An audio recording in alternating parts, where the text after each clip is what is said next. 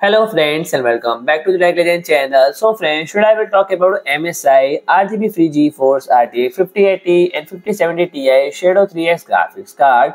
So friends, the MSI has introduced the Shadow 3X graphics card without any RGB. So friend, its feature a stealthy black design and redesigned shroud. MSI has introduced 4 new models, but none are currently available for sale. In the case of two RTX 5070 Ti variants, and they don't have any confirmed release date. So friends, the MSI Shadow series was exclusive to the Chinese market, but it now appears MSI is bringing this design to all market as it listed the company website. Speaking of which, MSI has already announced RTX 50 series card. So friend, in terms of design, the Shadow 3X series is a basic as is get no vapor chamber, no RGB, no built-in screen, and no liquid cooling. It features a simple black shroud and backplate, large heatsink with flow-through design and 3 fans, and all 4 cards approximately 3 slot thick 49 mm and use a single 16-pin power connector. They measure 30.3 cm in length,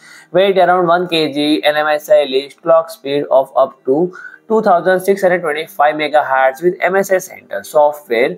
So friend, if you like my video, please to like, share and comment, and don't forget to subscribe my channel and press the bell icon.